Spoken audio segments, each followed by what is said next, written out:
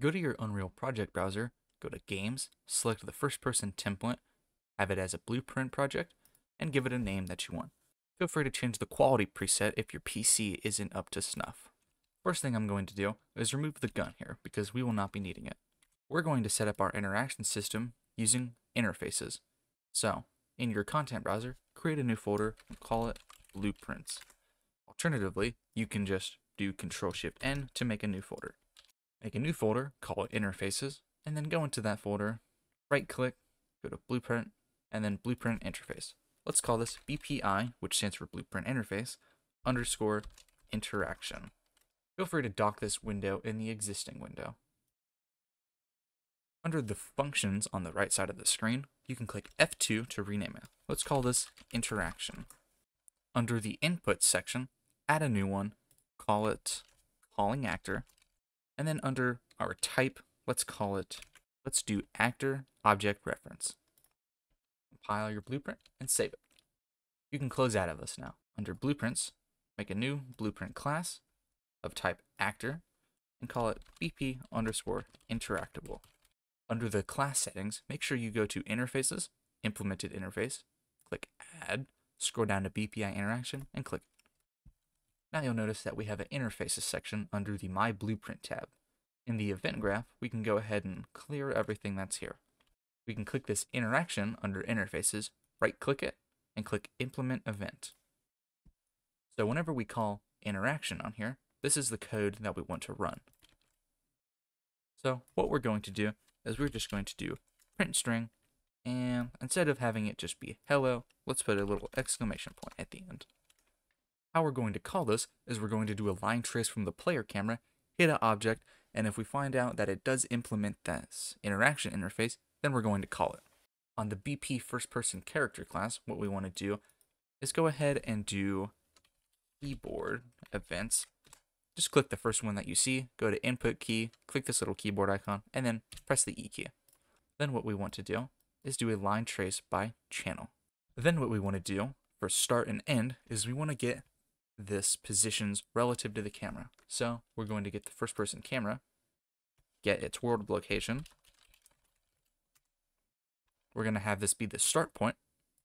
And then for the end point, we're going to get the forward vector of the camera's rotation. And we're going to multiply it by an integer or float value, which would be our interaction distance.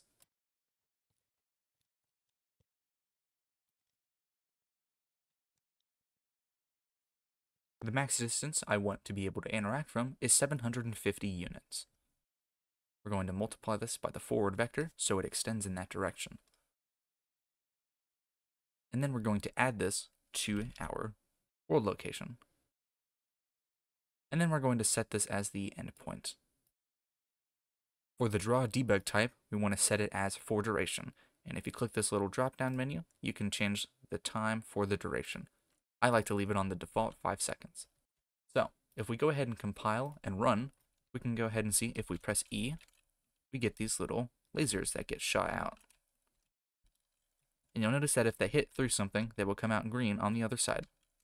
Line traces store a number of data about our hits. How we can access it is we can either break the hit result, or what I like to do is just split the struct pin in this node. It may look like there's a lot of stuff here, but we're actually only going to use two things. The return value, which will say if we hit something or not, and the out hit actor. If we do hit something, this will give us the data. First things first, we don't want to run any of this code if we don't even hit anything. So let's get a branch, which by the way, if you want a keyboard shortcut, you can hold B and left click. If we do hit something, what we want to do is see if the actor that we hit implements an interface. So we can search does implement interface. Under the interface class, let's go ahead and find our BPI interaction. If we do hit something and it does implement the interaction interface, what we want to do is call the interaction. So let's just search interaction.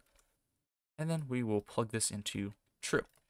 So now if we go ahead and just run it as it is, if we shoot around, nothing happens because we've not actually placed anything that's interactable in our level yet. So we can go to our blueprints, go to BP interactable, and then make sure that we add a cube or just some other visual object. Go ahead and drag this on the default scene root so it gets rid of that annoying little sprite. and then we can drag it into our scene. Let's put it right here so it matches up with the grid. Another fun fact, if you hit end, it'll go ahead and drop it straight on the ground. So, if we run up to it and we hit E, it says hello. Very nice. Now this is everything that you need to get a basic little interaction system up and going. The reason we have this calling actor input is because if we want to do something to the actor that calls it, say we have a button that has a trap on it, and if an enemy goes up and tries to use the button, it'll shock them, then this is what you can use that for. If you want to do stuff on the player, if they call it, you can also do that here. That being the case, make sure for calling actor, you type in self. So that way, anyone that wants to do something with this variable, they can do something with it. And for more debug stuff, what we can do is, if we do hit something but it doesn't implement the interface, we can go ahead and just print that out and say so.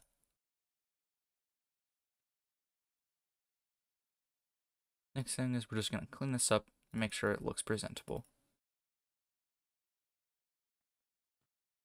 There we go. Looks a little better. So now if we compile it and run it, we can go ahead and see if we hit this, it doesn't implement it. This doesn't implement it. This doesn't implement it. But if we don't hit anything, we also want to make sure we don't say anything, because the air is obviously not going to implement this. One thing we can also do is if we go to the interactable interaction event, then what we can do is go destroy actor, say it's an item that we want to pick up. We can just come into here, do that, and now it's in our inventory. Obviously, it'll require more work to get this up and running, but that's for a future video. I hope this helped you, and have fun. Also, I have a Fiverr account if you would like to hire me to make a game. Okay, bye.